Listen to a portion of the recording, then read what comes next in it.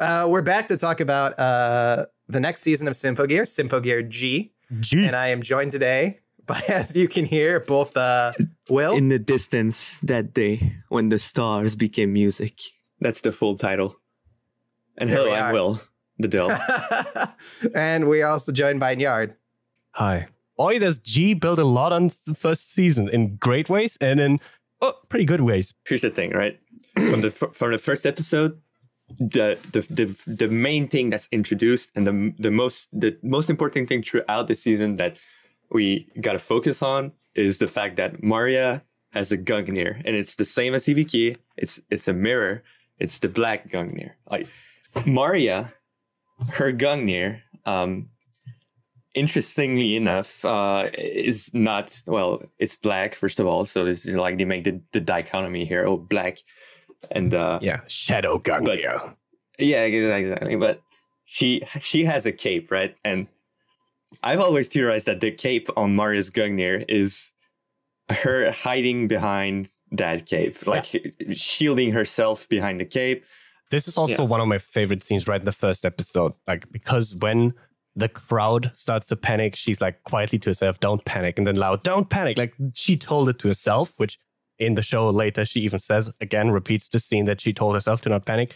Not only does she want to like save the world using her sister's song, right? The apple, Serena's song, and we have to have to stress like Serena saved basically everyone by singing her like swan song. Yeah, and so we can have like this heroism, like this heroism which has with it like grave consequences. Like Kanada's heroism had the grave consequences and how far it like impacted Tsubasa and Hibiki in season 1.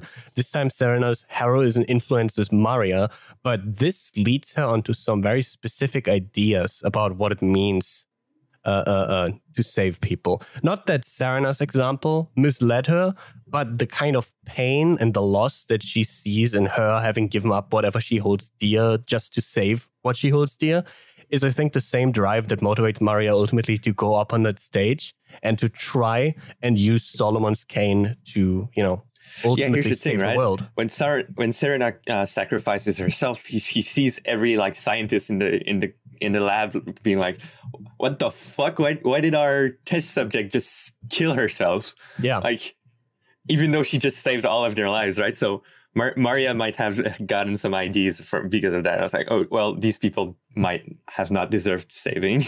Yeah, so evil might be necessary in order to save the world. Is what Maria gets here. And no, I mean, I think she comes down to the idea that there are very much so acceptable sacrifices, even if she doesn't want to be the one to have to dispense with that. She wants to save the world by herself with her own strength. And yes, and that's the problem, right? That's why she can't do it at the end when she's singing her song and the world does not connect because she doesn't want to connect with people so people can help her do that.